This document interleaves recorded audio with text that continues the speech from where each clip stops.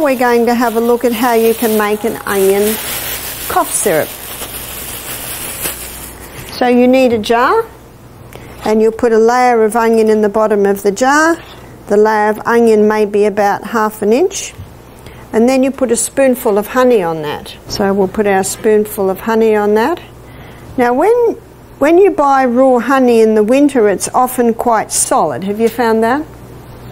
And you can do this with the solid honey. And whether it's a runny honey like this, or whether it's a solid honey,